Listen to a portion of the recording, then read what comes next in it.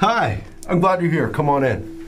I'm Don Sumner, the author of Horror Movie Freak and the editor-in-chief of besthorrormovies.com. And we've got something great in store for you here right now.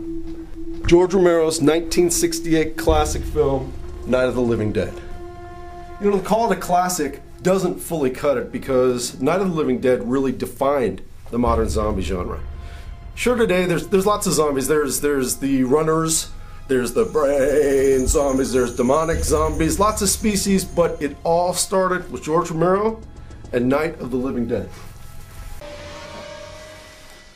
So one word of warning, especially for aspiring horror freaks.